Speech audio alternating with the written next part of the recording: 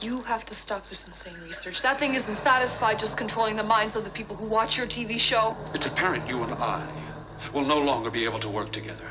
Fine with me. But wait till I tell people what's really going on around here. Now take that thing and bury it where it belongs.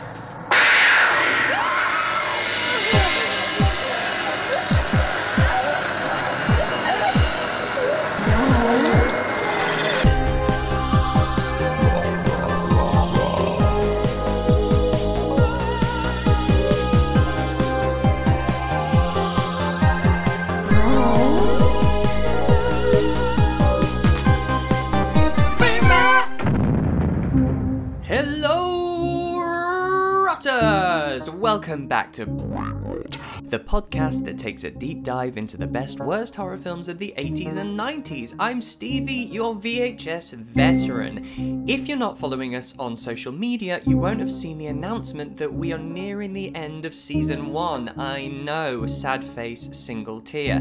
We just have 2 more episodes left after today's, but what a lineup it is. Next week I'll be covering Full Moon's David Dakota directed Creepazoids with one of the funniest humans to walk the earth, stand-up legend Ursula Carlson. And then the following week for our final episode, I'll be talking all things Death Spa from 1989 with the incomparable Graham Norton. So make sure you tune in for those. But to fill your brain rot shaped hole during the hiatus, we will still be putting out regular episodes on Patreon. This week, George Rainsford returns after his appearance as my very first guest on Brain Rot when we covered Chud, and as promised, we're teaming up again to cover Chud 2, Bud the Chud. So if you want to hear that and other Patreon-only bonus episodes, head to patreon.com/Stevie's Brain Rot.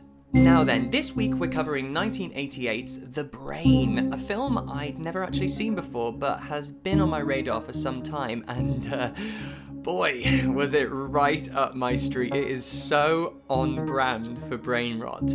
To discuss this ridiculous movie, I'm joined by an actress and writer who's been on TV more than Des O'Connor.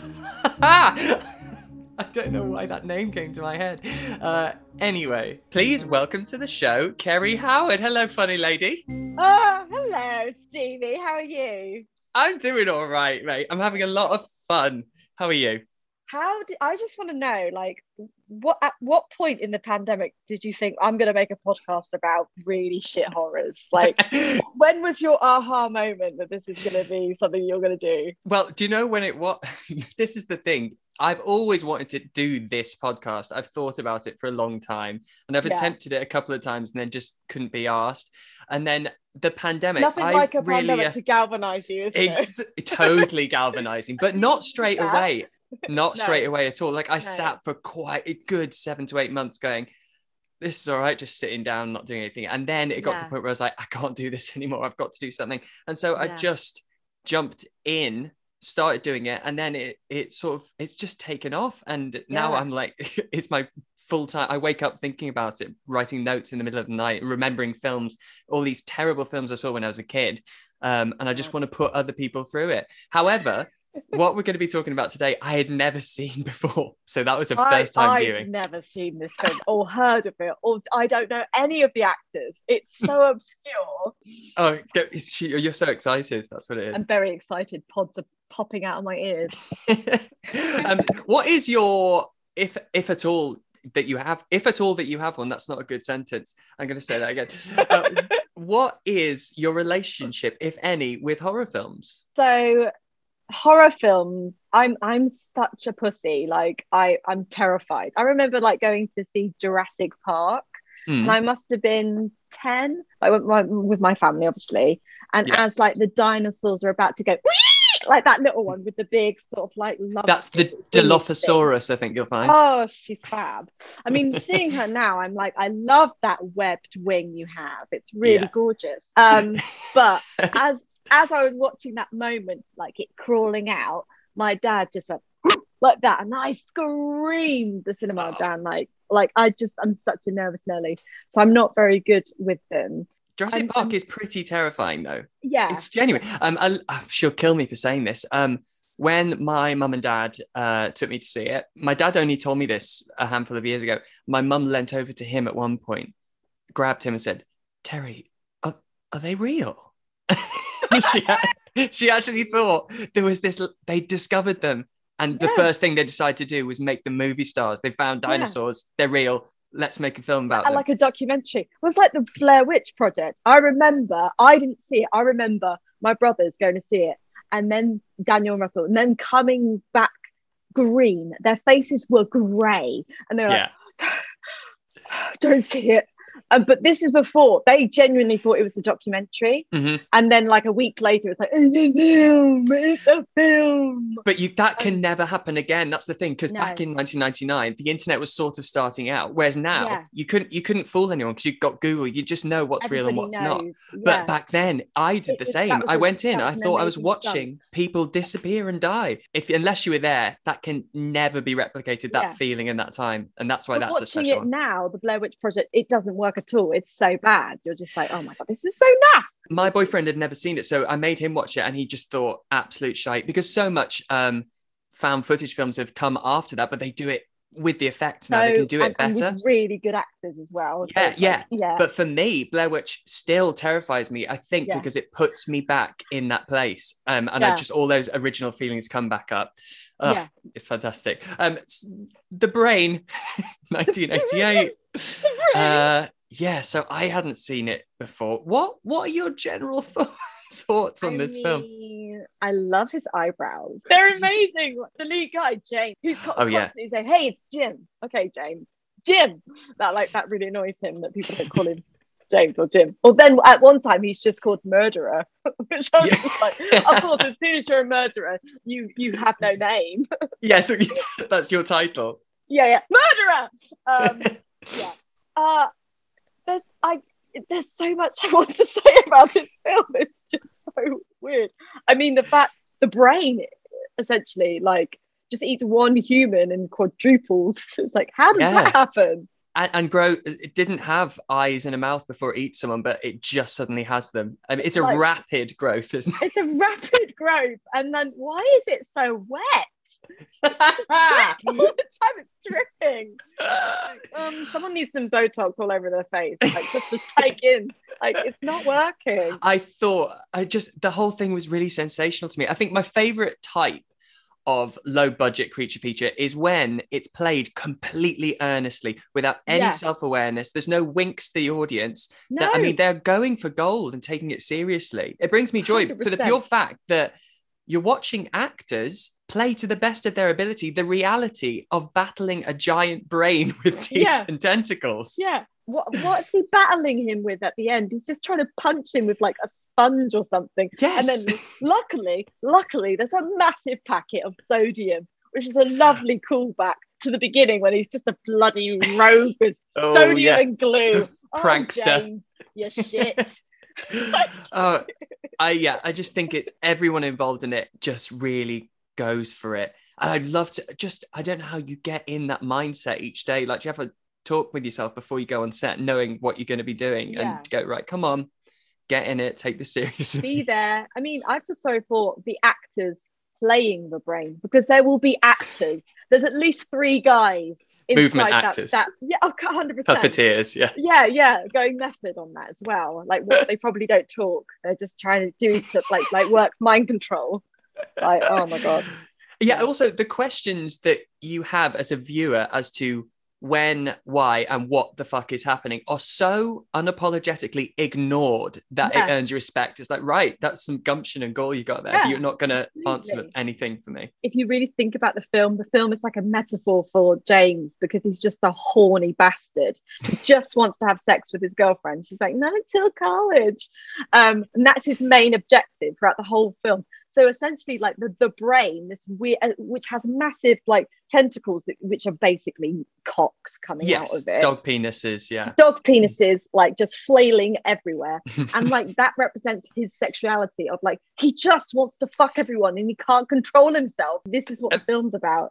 I mean, that's totally in there. I feel like you're giving it a little bit more credit, and I feel like you're finding a layer there that I don't think was intended, but I think it's very noble and sweet of you to do so. I'm trying. I'm like, I don't want to look, Stevie. You haven't wasted my time. I've found something.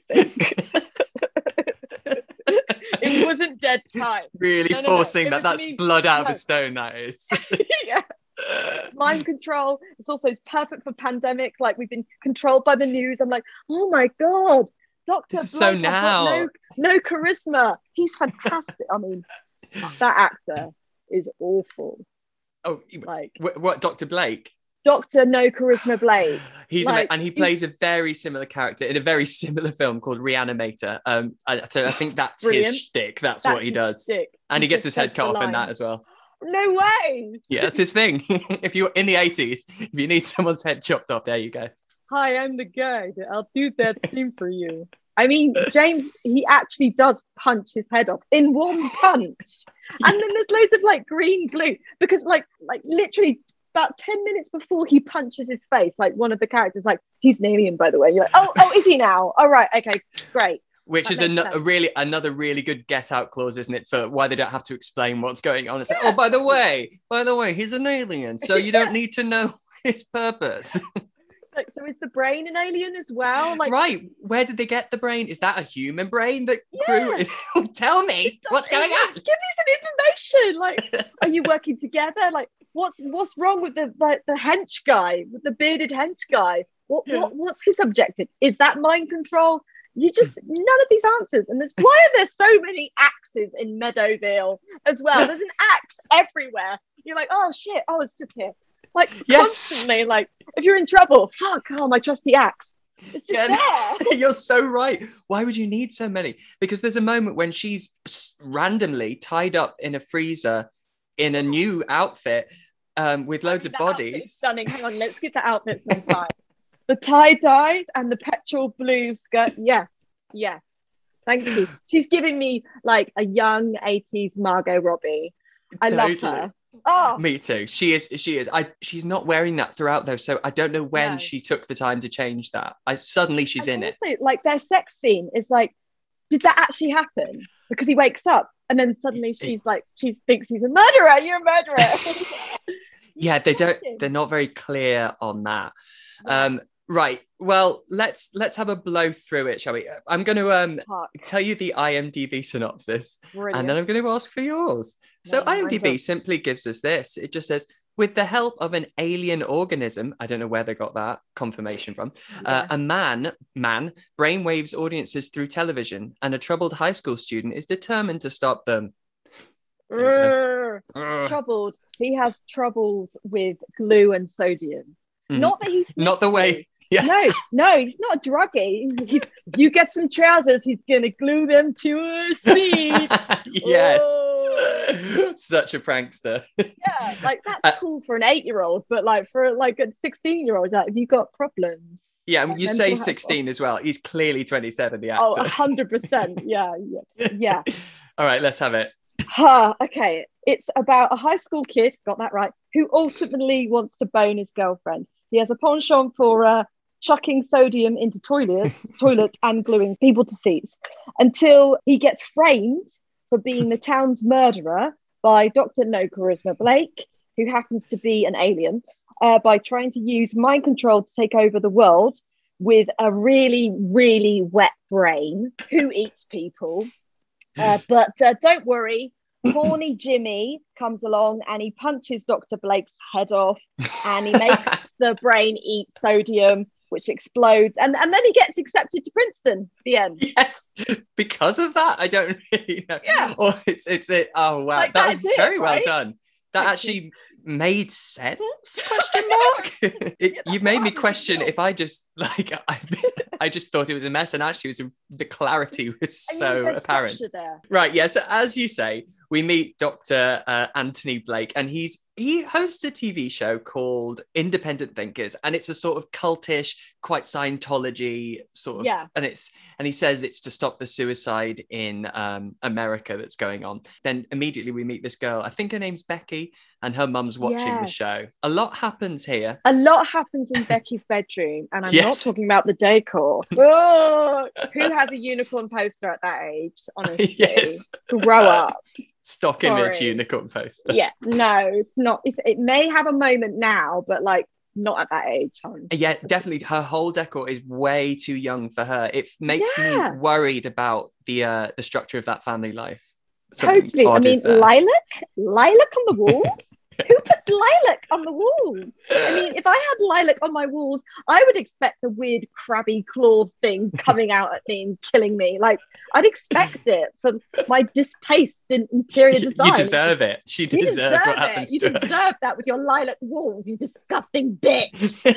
Sorry, I really hate bad taste. I can't stand it. Like, that would be my horror film. And it drives you to murder. Oh my God, I can't stand it. No. But her teddy bear starts crying. Gunge? Black? Was it blood? Black, and then it becomes. And then I'm like, oh, that's blood. Right. Oh, I see. Starts to come through. Right. Yeah. And then monster hand comes out the TV and out of the walls. Yeah. Tentacle, claw-like crabby, but then it gets a bit veiny as well, so a bit penisy. So instantly you're like, oh, okay. Oh, I see. Yeah. This is a teenage horror. There's a lot of phallic semiotics going on. Nice. Thank you. I did a semester in film studies years ago. Boom. So you're going to use that a lot. A lot. Yeah. Semiotics. But all the walls are shifting as well. It feels like at this point they checked how many people were free on set. Like they got the caterer to wobble a teddy bear, the driver's pushing the wall. How many things can we get moving at once in one shot? Even her hair, her overpermed hair. And her eyes. I mean, she had great expression. I will say this, like, she's probably the best horror actress in that film because she really committed to it. And that's, to be honest, I think that's the role you want. It's always the iconic opening scene or the opening kill, isn't it? And she does well with what she's given there. But and then her mum checks on her and everything has disappeared. And that doesn't last for long because you think it's going to be, oh, right, they're going to say she's crazy. And she's going to go, I swear it was right there. Yeah. But then a tentacle does come out and wrap around her mum's throat. She starts stabbing the tentacle. Then we find out that actually she's hallucinating. And she's killing her mum. And then she chucks herself out of, or the brain comes out of her TV and chucks her out onto like the balcony where she dies. But you're like, but where's this brain come from? Because whenever we see the brain, it's in like a chemical like bath of like green shit with loads of like electrodes like attached to it. So you're like, so it can fly and it can be away from the center. So that's the thing that doesn't quite add up. So there's two things that we find out the doctor is doing. So the actual brain is sending its super powered brainwaves through the TV, and it's eventually going to mind control the viewers.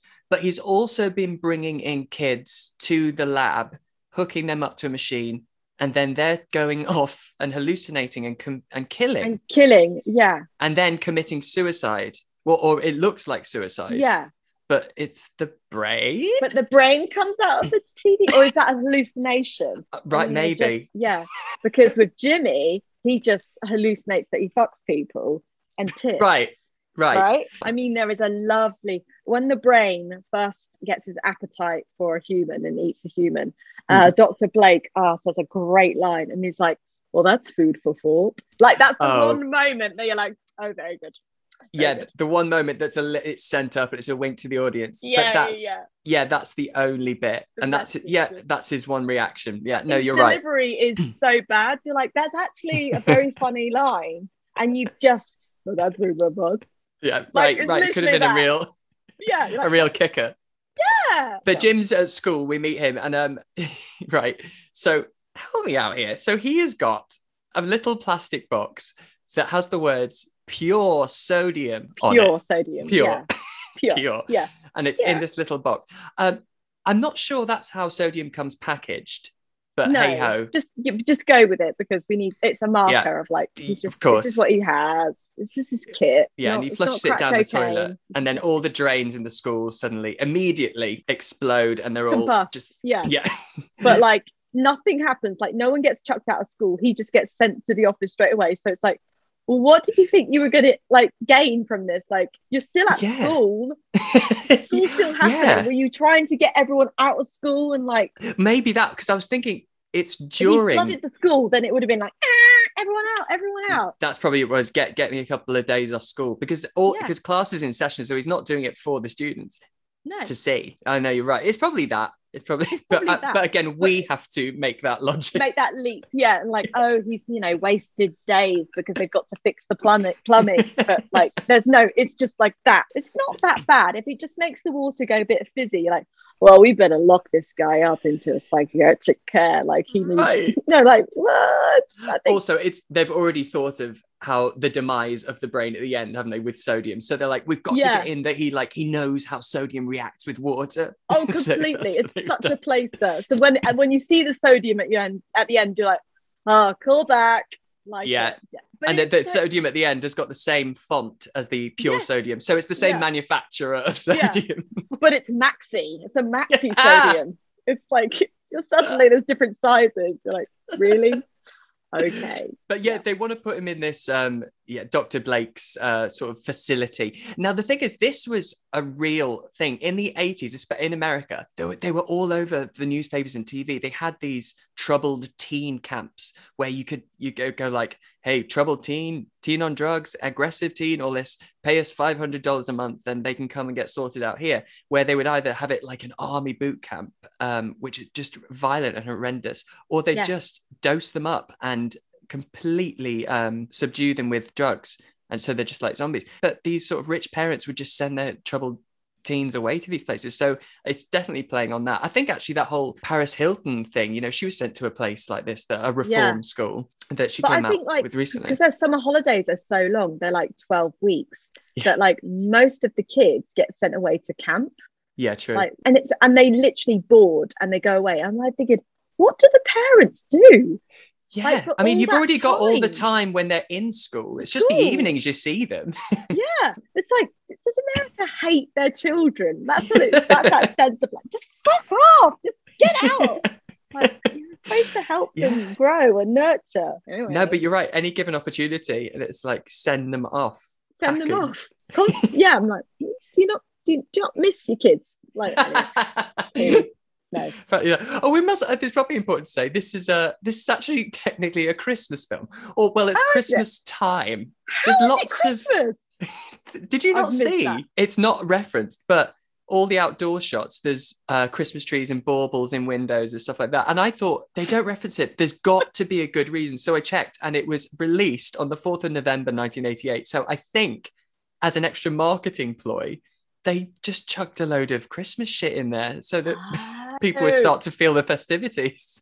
Oh my God. If you make a Christmas film, you've got money for life, boo. Like, well, that's right? What they were going for. Yeah. Yeah.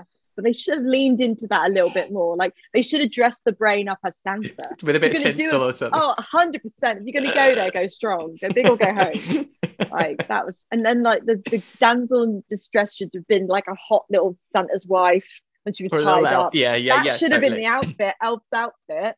Yeah, totally. But they sprinkled them in there.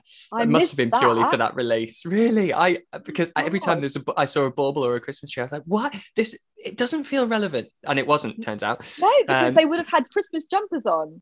Yeah, that would have solved it. So he goes to the facility.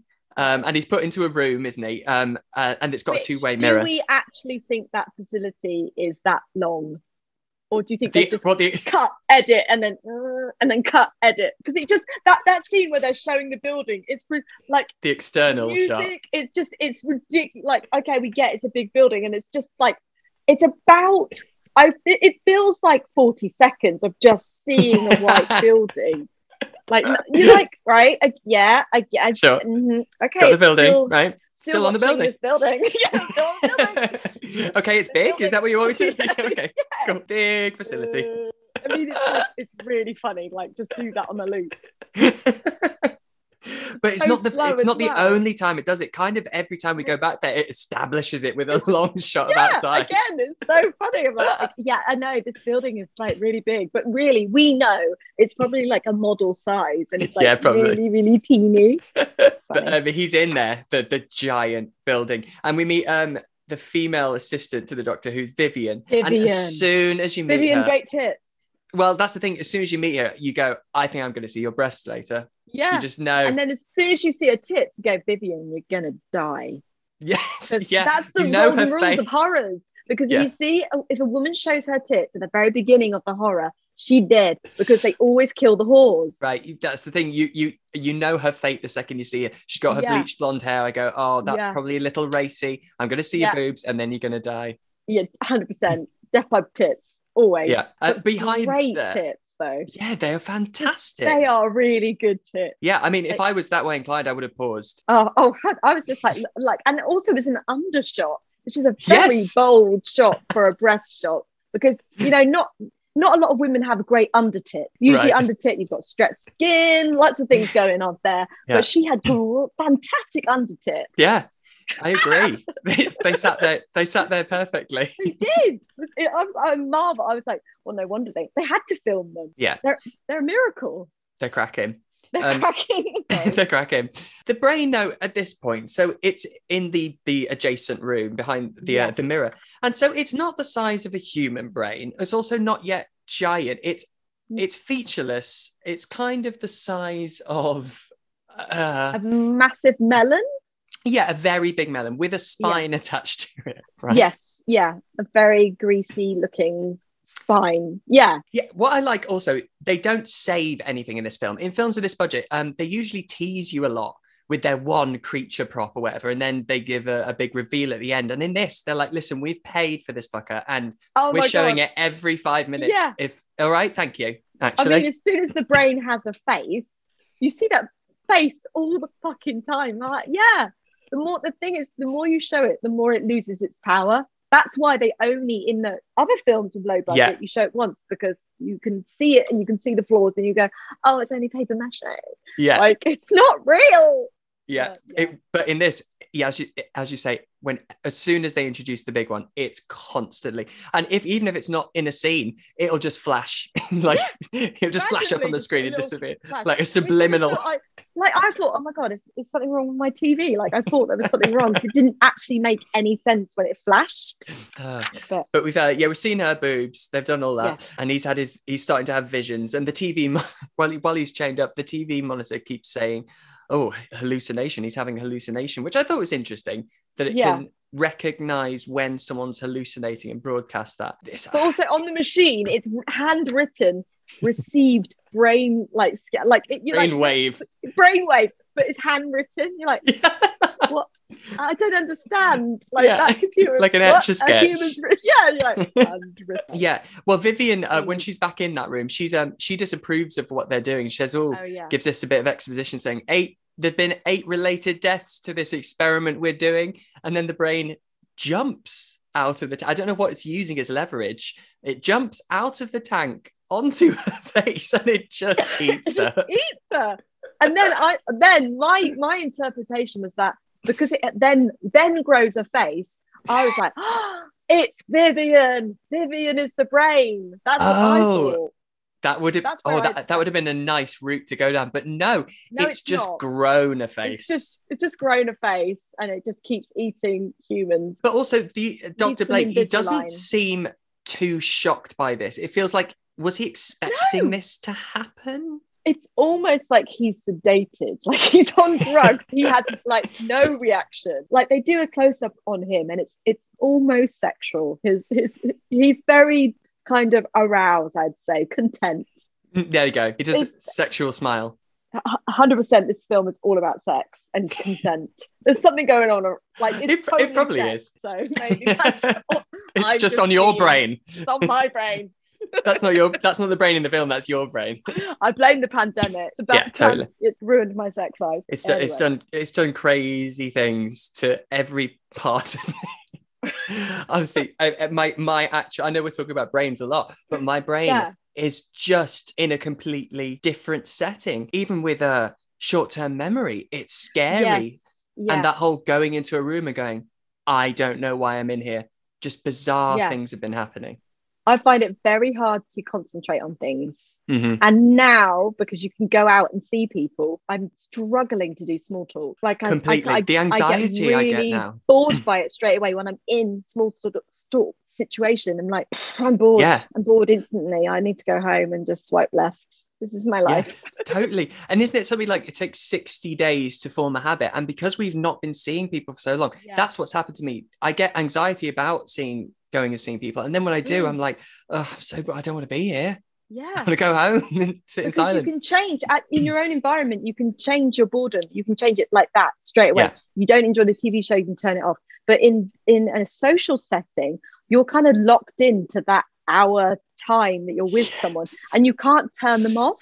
They're on constantly streaming at your face, and you're like, oh God, I don't know how to talk to you anymore. It's weird. Yeah, it's gonna be quite an adjustment. It really is. Anyway, yeah.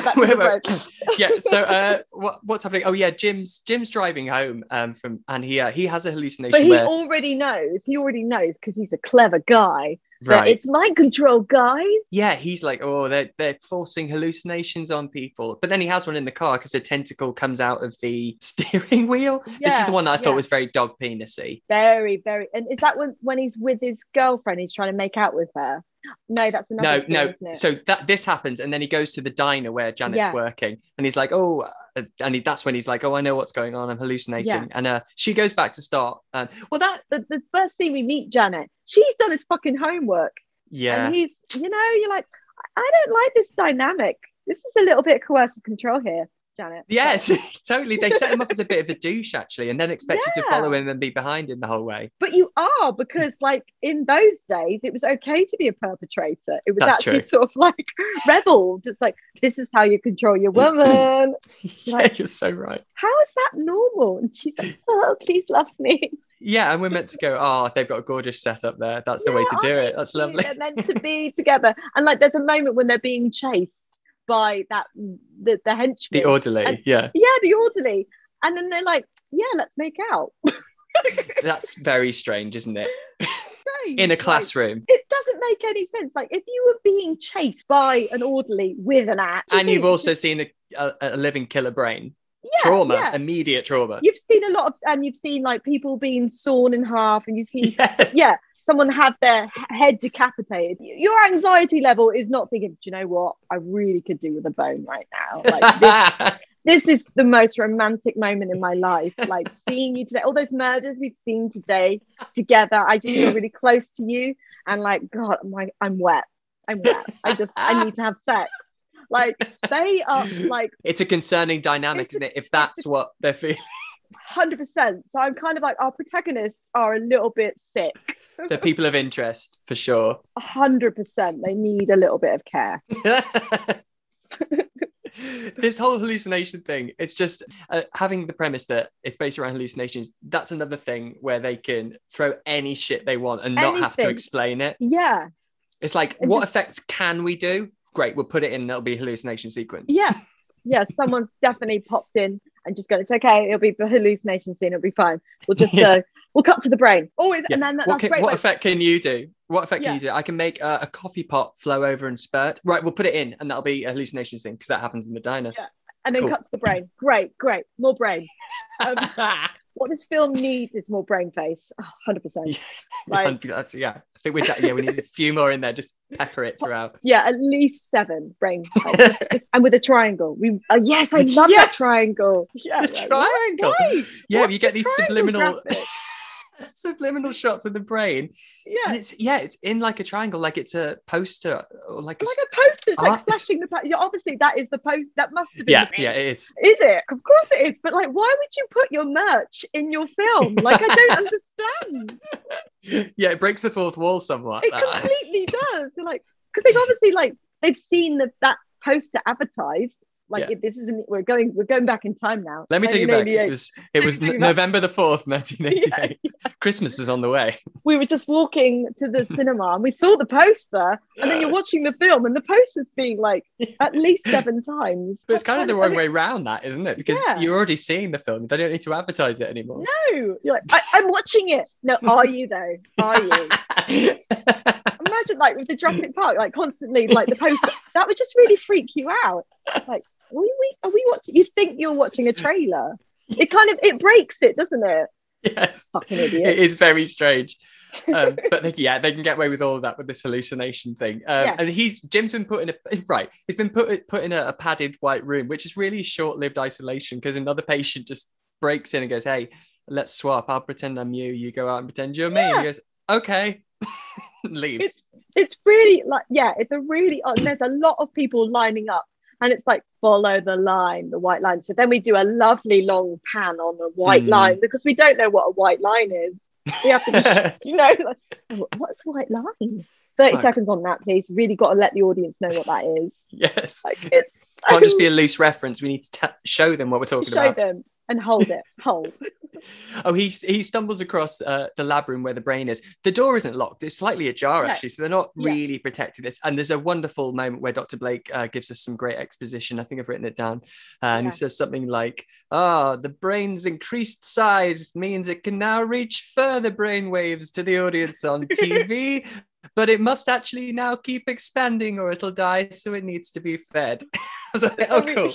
Who are you telling that to? I mean, he just sounds like a commissioner because all he gives a shit about is like, well, we're going to go national. Well, now we're going to go worldwide. And it's like, it's not even taking, like, it's about the network and the TV show, but it's not necessarily, like, he's not an evil man because you're not, usually they're like those kind of characters, they want to destroy the world. They'd be a bit more elucidate what they're doing. He doesn't really tell you what he's doing. No, like, what's the end game? What is the end game? Why are you doing this? Do you want to control the world? And why? Yeah. And what?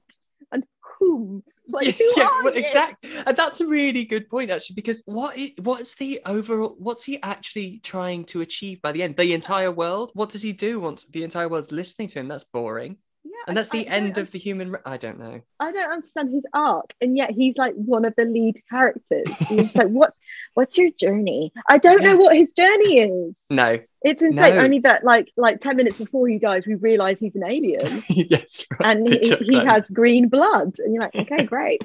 Right. I think that's Dan them going, in art department had loads of green gunk, and he's like, please let me use it. Please. It's one of those. 100%. They get away with by going, no answers for you. There's a great bit of dialogue with Janet, and because Janet, he's also got his friend Willie, and they're trying to break into the facility. And there's this bit of dialogue when they get in that I also wrote down. This is verbatim. He goes, "We're never going to find him, Janet." She says, "We have to, Willie." And he says, "What do you mean we have to?" And she says, "I don't know." It feels to me like that was written on the fly because like they needed a bit of dialogue and a bit of high stakes at this point. So they came up with, "We'll never find him." "What do you mean we won't find him?" "I don't know." I don't What's know. he talking about? We can't give anything away yet. We have to keep them under suspense. Like everyone's under mind control. Yeah, it's such a non-exchange. But then anyway, he just happens to rock up behind them and go, "Hey guys, I'm glad you're here." And the brain eats Willie. Of course, because Willie's a horny guy. So anyone, gotta eat them. I just don't understand how people can get away with that dialogue. Like, it's shocking. Every time I write something and I send it to producers, like it gets ripped apart. It's like you can't get away with shit writing. It just doesn't happen unless you make it spec. And I suggest this film is spec. Like I don't believe a production company paid for this. This is a passion project. For sure. I think it was all hands on dick. All hands on dick. I've done that before. That's not the first time I made that mistake. All hands on deck and dick, I think it was. And then it was like, anyone want to distribute this? We made this. Yeah. I think they made it in 12 days or something. Do you think they believe in mind control and that the film is actually controlling audiences as they're watching it? Do you think it's nice. That? That's what they tried to do. Well, actually, the director, Edward Hunt, he directed another film in 1981. Edward Hunt, called Bloody Birthday. And that is all about... I know. Right. But it's a similar theme because it's about a bunch of kids, and I think they were born during an eclipse, and then like 15 years later they all suddenly switch and start killing people. So this theme of mass hypnosis or connected brains, or like teenagers murdering. So he obviously hates teenagers or has a deep mistrust of them, and believes they're all connected and trying to kill us all. I mean, this is a film. If you know any conspiracy theorists, this is a film for them. They would eat this up. They'd absolutely, they'd be like 100%. It's absolutely Boris in there, isn't it? Johnson is Dr. Blake. Like, there's some conspiracy theory stuff, especially all the like, oh, we're all being controlled by the TV. Oh yeah. Have we gone past the bit? Oh no, I think it's now when. So Janet and Jim, they escape and they get arrested, and then the orderly comes up and chops off the policeman's head. Yeah. Which just happened. Like, you're just, and they're stood so there. He's a murderer. He has no qualms about that. It's not like he just needs to get them back. He chops off a police officer's head. Yeah. What is this place? And how? Is he an alien? Flying. Yes. Like the physics of that wouldn't happen. The head wouldn't do that. It would just go off to the ground. Off to the ground. But then, so how did Dr. Blake find these people willing to kill for him? Are they aliens too, or what? Mind control. Yeah. There you go. Is it mind control? Yeah, it is mind control. That's what it is. But that said, here's the thing: when Jim punches Dr. Blake's face off, the whole audience is not under mind control anymore. But yet the orderly still is. Yeah, doesn't make sense, that does it? So then the orderly is a psychopath. Just a psychopath that he's hired. So he is on his own, just a psycho. Right, and then Dr. Blake's like, oh, so you're a killer naturally. You're a natural killer. I will pay you to do what you love. Yeah, right. Yeah, 100%. So he's just doing his own thing. This is his joy. He loves to kill. Yeah, fair enough. If you do what you love and get paid for it, then exactly. And he really loves to wear white, which is, a bit of a tricky color if you like to kill. And there's no blood stains on him. Not a sprinkle. Not even with like the axe, and there would have been splashback. I wonder if that's especially in the 80s, during this time, a lot of these certification, the more blood you have, the higher rating of film you get. I don't know. Hardly any blood. The only blood you really see is when his school teacher, who then looks like a yardie in his garden, like making that decking. You're like, it took a while for me to go, that's his school teacher, but he looks like a builder. When his wife saws him, his guts. Oh yeah, because she's been brainwashed. A bit of blood after the fact. You don't see it spray up at all. No. So maybe there's a thing. And then the crying teddy bear, but that's the only time you see a bit of red. Yeah, that's right. And then we get the alien blood, which is obviously green. Yeah. They've so maybe there's a thing with that, like, because there would be, with all those deaths, it would be very gory. You'd be slipping. I think it's to do with definitely to do with classification then, because if you don't put blood in, and if you put black or green, if you give characters black or green blood, it doesn't get classed in the same way as red blood. Really? I didn't know that. So I reckon that's probably what they're doing, so they can get more people to see it by not getting an X rating or something like that. That's probably it. That, or they just didn't have any fake blood. But they break into the school, and I think this is where he's very switched on, is our Jim, and he says, I got a feeling if we kill the brain, then it'll all sort out and all the people won't be zombies. By the way, they're also casually calling it the brain now, like that's a standard opponent, like acceptable. It's the brain.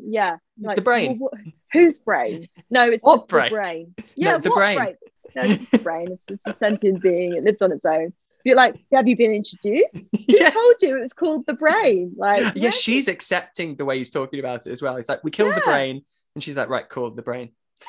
What? So I'm just thinking about when I'm going to change into my fabulous outfit. So that's what it is. Whole, she doesn't have questions. No, not at all. She just goes along with it.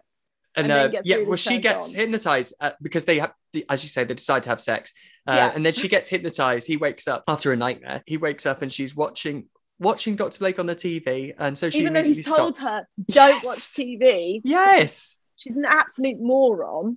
She's turned it on. Yeah, the TV. She's like, oh, you know what? I could do some cartoons after sex. Yeah, that's what it was. Always. And then she hit the wrong channel. She hit the wrong channel, and then so he's talking about James, saying that he's a murderer and telling everyone if they see him to capture him, I guess. Yeah. And the cops turn up at the school. Now he escapes. So Jim escapes in the car, and there's this car chase, and it goes on forever. I think it's in real time, like however long it takes to get from the school to the lab. Filmed the stair chase was ridiculous as well. Like the orderly is, you know, he's a big guy. Yeah, but the sound effects of his feet running are so dainty. You're like, that's not. It's like it's not his feet at all. Do it. Yeah, totally. Like it kills all the fear. You're like, there's a ballerina chasing after James, but he's huge. Yeah, that would be a thump. He's a thumper. It would have been that, but they obviously didn't get it, grab it in the sound. So they're like, we need that's what it steps. Is. Foley. Foley, come on, can you do some steps? Of course. There's this 14-year-old girl. Yeah, 14-year-old ballerina they've got. That is not his footprint sound. That's not his sound. I like, we see now how the brain communicates with Dr. Blake, because we get some more crisp exposition here. So Dr. Blake says, in about 5 minutes, 20 million people are going to be watching the show, and you can send your super strong brainwaves out to all of them. And the brain's communicated back by using a computer screen with text, but saying stuff like, haha, that fool Jim thinks he can stop us. It's like a silent movie. Doing? Yeah. You know, a silent movie where you see the brain, then it cuts to the text. They should have done that straight away, like to make it a thing, because you can't just plonk it in at the last minute. It's like, that's such a weird that you're either gonna have a dog with subtitles, do it straight away. You can't do it at the end. It's 10 minutes before the end. No, it's a real cop. That smacks of a writer going, I've run out of pages. Like they are really running hard at the end to finish this fucking film. Because it's really slow, and I'm like, this is really slow. And at the end, they're like, oh, shit, we've got to finish it in 5 pages. Fuck! Because it ends so quickly. Yeah, this run up now, everything's happening. Yeah, so you've got this is where Janet's tied up in a freezer with some dead bodies. All the zombie people from the town, they're all coming towards the lab. Then Dr. Blake started the broadcast of the final one that goes out to 20 million. Then Jim comes and he knocks his head off, as you say. Green ooze comes out, punches him one time and his whole head pops off. But then they do all sort of start to turn back to normal, all the people that are watching. So it's not defeat the brain and everything will be back to normal. It's defeat Dr. Blake, whatever his name is. That theory was completely pointless. And then you've got this final massive showdown. Well, with the massive sweaty brain. Yes, and they run into the brain, and it's chasing them. Then the brain eats the orderly. Yes, so I don't understand that, because they were working together before. But the brain's just an animal. Like the brain doesn't care. Yeah, I don't know what it's doing now, because at the end, it's like against James and Janet, and he's literally like throwing spatulas at it, like he looks like he's in a kitchen store. Yes, it's just like there's nothing, and then it's like it's not moving. It's like it's run out of its extension lead, and it's a couple of inches away from them, but it can't get to them for some reason. At one point, like she's screaming so much, but because it goes on so long, she's kind of the actress almost gets bored and kind of stops, and then it's like like she sort of has these moments where she literally just like takes herself out. She's not in the scene at all. She checks out. She completely checks out. And then he just grabs this massive callback to the sodium at the beginning and just shoves it in his face. And then bang, the brain explodes like that. You're like, oh, but I thought it only has a reaction in water. Oh, yes. Well, you did say it was very wet brain. Well, there you go. That's why. And that's why it was always having to be drippy wet. Gosh, maybe they have thought about this more. It's actually quite clever. They really planned it out. But like this is, for me, is the worst, because it's like, right, the brain explodes, cuts straight to James's kitchen, and his dad his mum walks in and goes, "Hey, you've been accepted to Princeton." And, and that's it. That's the end of the film. There's no aftermath. And then it cuts to the triangle brain with a warning underneath, like, do not use sodium at home. if you have a giant brain coming to your face, please don't use sodium. They had to do an actual disclaimer, saying, "Oh, it's a dramatic representation. Combining sodium and water is very dangerous." Yeah, you're like, oh, the likelihood of a massive teethy brain coming towards me and me thinking, you know what, I better get some. I've got my axe already. Yeah, of course. Got your sodium. But it's really anticlimactic because there's no aftermath of after the brain exploding. Everything's back to normal. No one's acting traumatized from. The parents aren't traumatized that they woke up in a TV studio that they didn't plan, in the middle of a lab that they didn't plan to go to. Usually, people are dead. There's bits of brain everywhere. There's no residual trauma from this. It's back to normal. Everything's good in the world. You usually in these scenes. Like in these scenarios, you have the aftermath scene where like there's loads of policemen there and people going, "Hey, you did a good job there, James." Like thank you. You always thank the hero, and like there was no thanking the hero of wrapping this up and like, you know, you did this because you saved and like explaining what he had actually saved and who he'd saved. You don't even see anyone. You just go back to this really stark kitchen with no life.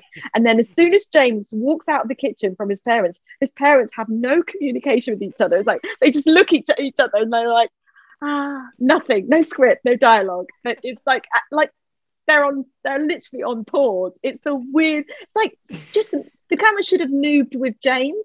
And we'll stay on the inanimate, like people not talking or moving. It's like an episode of Acorn Antiques. They're literally like that. They're stuck. You're right. And he leaves frame and they stay on it for a bit. It's like, no, but you're going, if like, stay on there if they're going to say something, but fucking move, like go. This is awful. Actual dead air. What are you doing? They're like, I don't have any lines. Literally, like you could see the actress in a, you know, you had that moment of like, it's not my line. But aware like, that they're still rolling. So yeah. I'm in the scene, but I don't have any lines. I'll move my hand. Like it's that. Pick up my spoon. We've all had those eggy moments where like the camera's still on you, or you should have a line. Your character would speak, but it's not been written. Yes, it's not been written, but you have this like facial reaction because you're in the scene, but you have nothing to say, and it's the worst thing ever. It's happened. I know exactly what you mean. I hate it. It's awful because you just look hammy or awkward. You're like, well, obviously that character would say something. And then sometimes you make a really bold choice, which is the wrong thing, by making a really big facial reaction to what's going on. And then that's even worse than just literally doing nothing. Just do nothing. Just always do nothing. Or like sometimes I try and improvise and then that's just a disaster. You're like, because you don't have to go from the top because Kerry ruined that one. Yeah. But you don't want to commit to actually saying a sentence. So you just make like weird noises. So it's all right.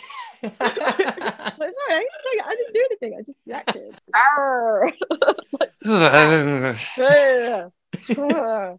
I would have preferred if she'd done that at the end of this. If the end of this film was those two sat and then the wife just going, that would have been the button. And then the shot of the brain done. Right. And the disclaimer. And then needed the disclaimer. Like I think every horror movie, I've never actually seen ever a film. But I love that is the disclaimer. Not, by the way, chopping people's heads off is really bad. Don't go and do that. It's like don't fuck with sodium.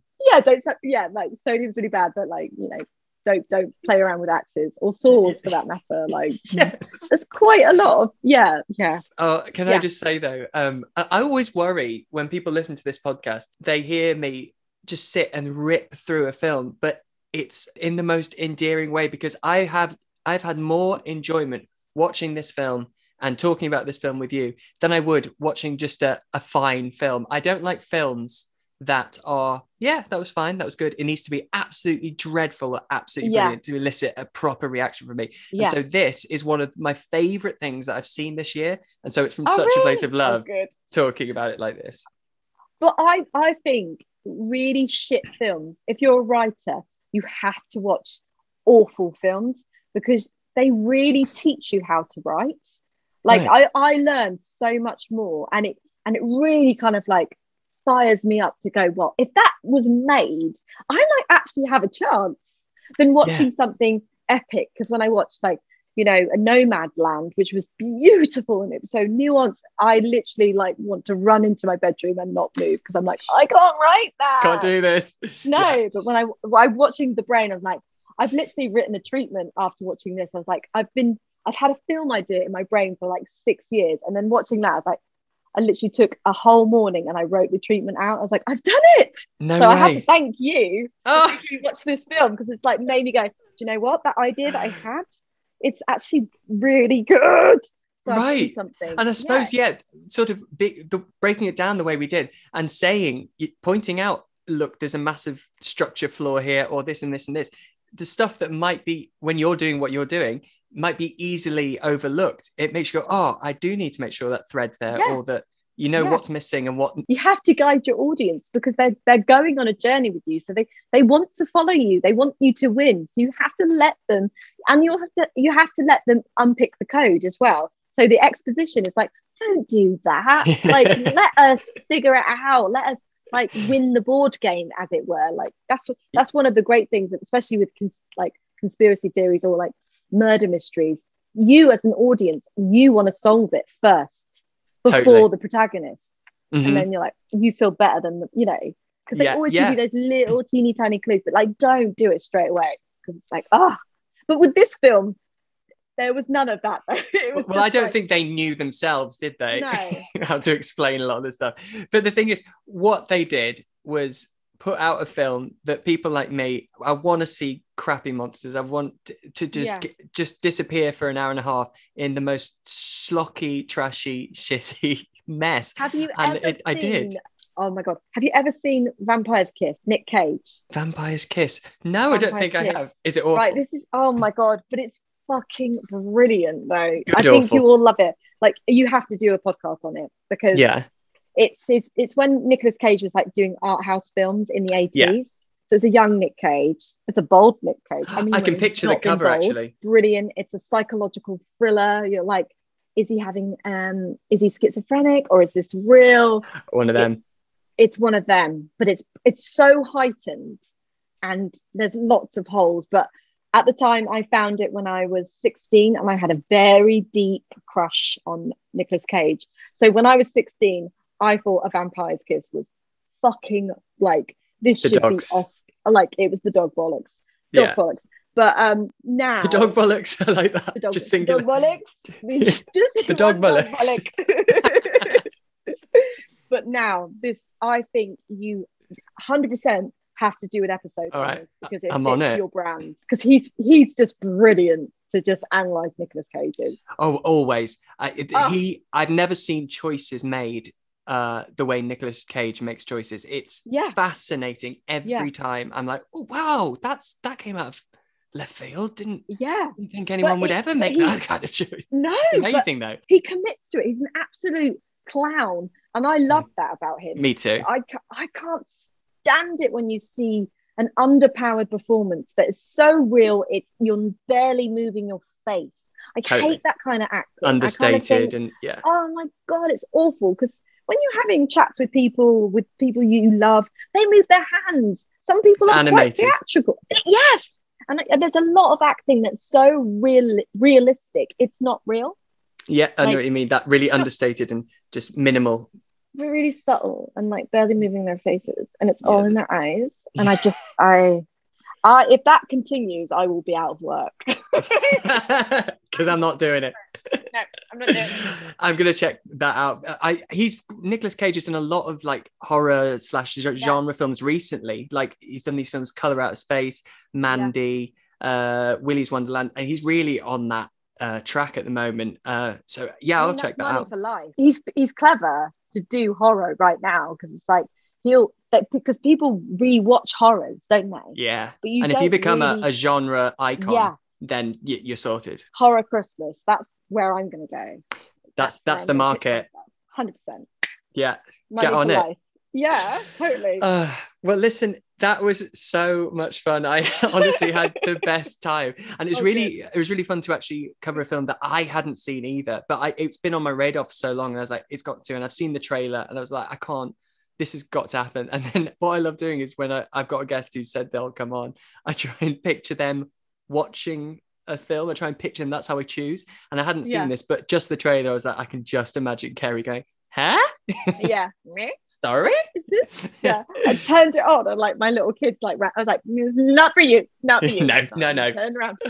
But thank you so much. I've had a brilliant time. Oh, good. It was nice seeing your face, your lovely happy face. All right, my love. Thank you so much. Thank you so much to my pal Kerry Howard for cracking me up and sitting through the brain. What a brilliant guest. As I said, next week for our penultimate episode, I'll be chatting to Ursula Carlson about Creepazoids, a 70-minute trashterpiece. Find Brain Rot on the socials. On Twitter and Letterboxd, it's Stevie's Brain Rot. On Instagram, it's Brain Rot Pod. And if you want to support the show and get access to bonus content and merch, as I said earlier, go to patreon.com/. And if you want to support the show and get access to bonus content and merch, as I said earlier, go to patreon.com/Stevie's Brain Rot. And do check out the merch store itself. We have a new range of Brainbow tees and tank tops and stickers to celebrate Pride Month in June, and 25% of all proceeds will be donated to Stonewall, an organisation close to my heart and brain. To do that, go to steviesbrainrot.com. All right then, you stinking rotters. See you next week. Toodles.